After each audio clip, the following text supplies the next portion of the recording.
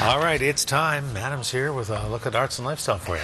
And we're starting things off with the songs of Leonard Cohen, set to be celebrated on the South Island. A trio of local musicians are teaming up to stage Tower of Song, a concert that reimagines the iconic melodies and lyrics they grew up with. I don't mean to suggest I loved you the best. Glenna Garramone remembers hearing Leonard Cohen for the first time when she was 5, from the back seat of her parents' car. I connected with it even as a child from a musical perspective, but every time I go back and listen, I'm like, there's still something there, there's still more. Oliver Swain first saw Cohen live during a 1994 tour stop in Victoria. That performance changed my life in terms of what I thought was possible to create with sound and words together. Now they're planning to pay tribute to Cohen during the upcoming Tower of Song concert. Taking these classic melodies that people know and love, and trying to treat them respectfully, irreverently.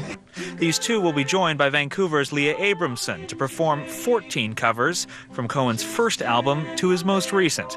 They'll also play originals inspired by him and read a handful of his poems that Cohen says explores the boundaries of the human condition. The whole personality is held in place by thought.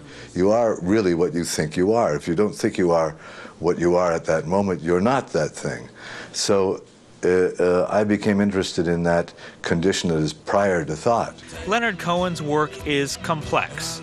Garramone says the biggest challenge is to not overthink it. Because if you think about who's come before you, it's like you get intimidated, but I just try to just drop into the song and sort of let it take me where it wants to go. Well, many assume the songs will take you to dark places. Good work is produced in spite of suffering, as a victory over suffering. This duo says traveling with Cohen is ultimately a journey into light. Just the basic optimism about the human experience that seems to permeate this rather dour soundscape, you know, and a sense that this is a great journey we're on. Tower Song being staged in Victoria this Friday at Hermann's Jazz Club. Then on Sunday, the Cohen tribute moves to Duncan for a show at the Garage, and you can find details on both events at oliverswainmusic.com.